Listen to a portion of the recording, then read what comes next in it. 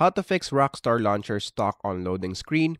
So that is what I'm going to show you guys in this super quick and easy tutorial. So let's get into it. So the first thing that we need to do right here is to, of course, open our desktop. And then once we are now here, the next thing that we need to do is to go on the search bar and the search for security.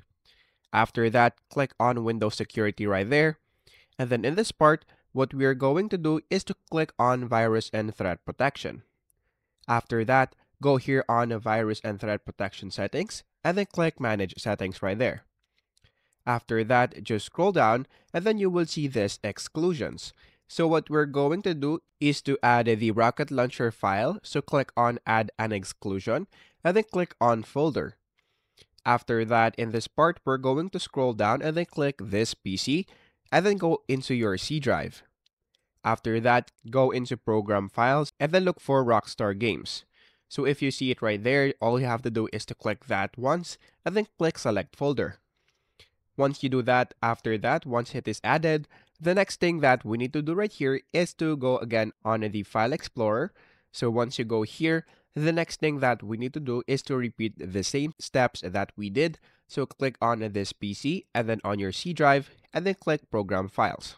After that, look for Rockstar Games. And then this time, we're going to right click on it and then click on Rename, which is right here. And then on the first part of the name, we're going to add an underscore. After that, all you have to do is to click Enter, and then your Rockstar file should be changed, which is right here. And then after that, the next thing that we need to do is to go on the search bar and then search for Rockstar. And then once you see the Rockstar Games Launcher, what we're going to do is to click on Open File Location.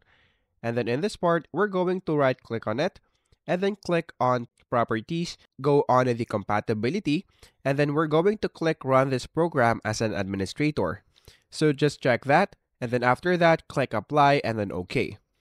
Once you do that, the next thing that we need to do is to go on the search bar once again and then search for Add or Remove Programs. So what we're going to do is to uninstall OneDrive software that we have on our laptop. So most of the Windows laptop have the OneDrive software. So just search for OneDrive. So if you see the OneDrive right there, all you have to do is to uninstall it, and then that should fix your problem.